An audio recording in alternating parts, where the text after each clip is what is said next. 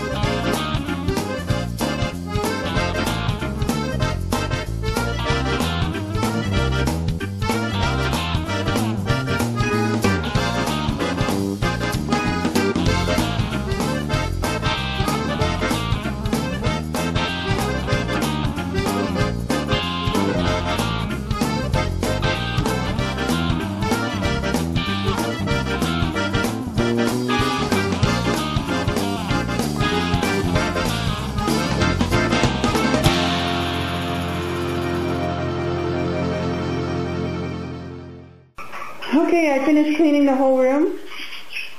All the cages, the perches, the trays, the grates. They're all clean. I vacuumed, washed the floor. There's probably some dirt on it again, because it took me a while to film this.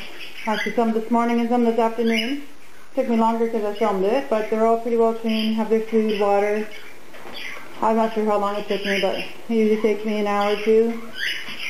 You know, because I sit there and have a break and I go out and I come back and do it, but they're all clean and happy. So there's Rocket, my green sheep. Kiwi, my Goldie's lorikeet.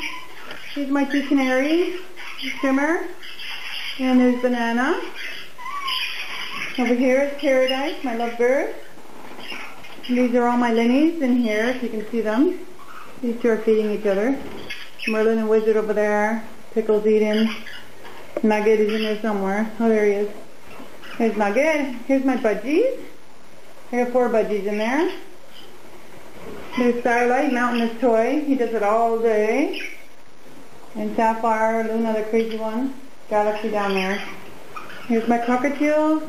Monty, Stormy. And here's my Rosie board.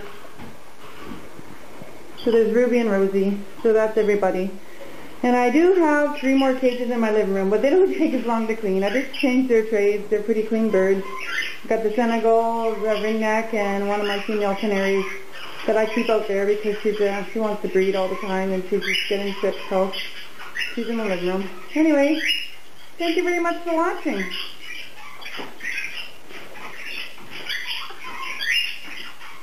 Here they are again.